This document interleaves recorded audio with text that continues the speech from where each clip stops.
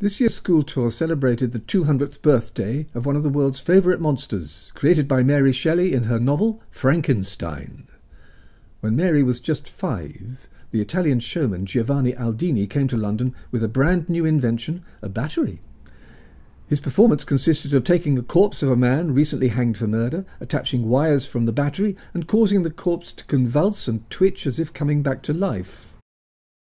The child Mary was not there amongst the hundreds of spectators, of course, but the story of the gruesome incident was everywhere, and that's what inspired her book 13 years later, in which a monster is brought to life with a bolt of lightning.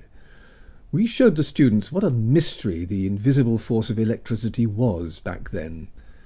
Nobody knew how it gave people shocks, or created lightning, or attracted things, or apparently brought dead animals to life. Then another oddity was discovered in Sweden in 1820. Hans Christian Ørsted noticed that when a wire carrying electricity was near a compass, the compass needle was deflected, just a tiny amount. That tiny movement changed the course of history. We gave students the chance to be as mystified as Ørsted and to speculate what might be going on.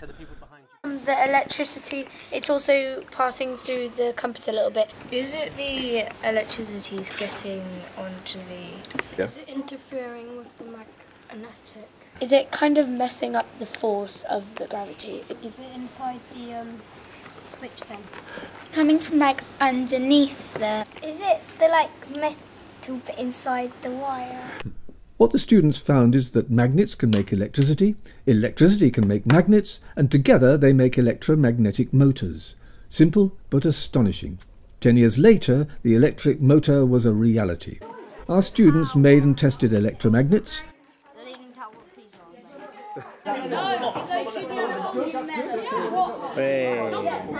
Have you cut the current now? That's about 4. Then used them to spin a ball. Not quite as efficiently as the commutator in a regular electric motor, but much more fun. Our lives depend on electric motors, in hospitals literally, and industry, and everywhere around your house, from toothbrush to washing machine. And now, soon, all cars will be using them. This is a good time to find out how they work.